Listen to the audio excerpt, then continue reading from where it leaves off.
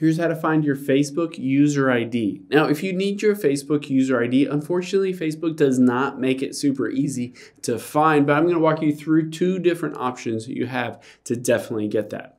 The first thing, let's hop into Facebook here. We'll tap on menu at the bottom right, and then the gear icon at the top right. Now on here, we'll scroll down until we get to apps and websites here under your information. So tap on that.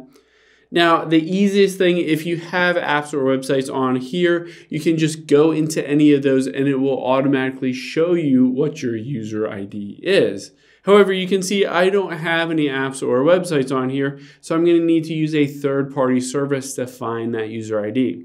So I can go back here and go back again. I'm going to hit see your profile. And then at the where is it? Those three dots, that's right, next to edit profile. And then at the very bottom, you can see your profile link.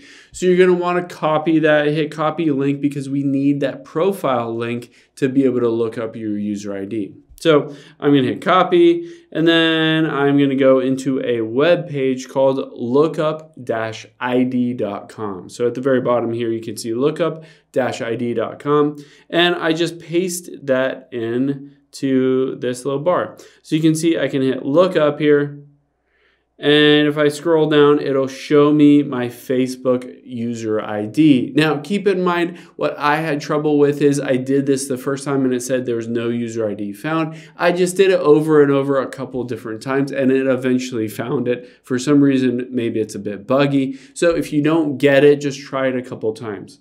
Now, the cool thing here is that you can test this to make sure that it works. So let's copy that user ID and we'll go over and type in facebook.com/ and then we'll just paste in that user ID. So if this actually is my user ID, it should take me directly to my profile. So let's hit go here. And you can see it loads up my profile perfectly. So you know that is your user ID. You can go through, use it however you want to use it. Hope this helps. If you have any questions on that, leave them in the comments down below, and I'll catch you on the next one.